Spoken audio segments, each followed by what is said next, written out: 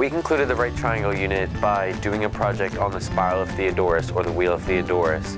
This wheel was first invented by Theodorus of Cyrene, who lived in the 5th century BC. The construction begins with a right isosceles triangle that has legs of 1 unit in length. The subsequent triangles have the leg of the hypotenuse of the prior triangle, and the other leg maintains 1 unit in length. With each additional right triangle, we then calculate the hypotenuse of the next right triangle using the Pythagorean theorem.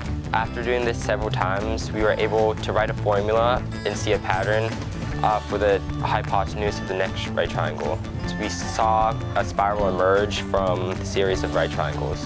After constructing our spirals, we were instructed to color them to resemble something out of the real world, or to just create a unique design. We had a lot of fun showcasing our creativity and seeing how math and art can coexist.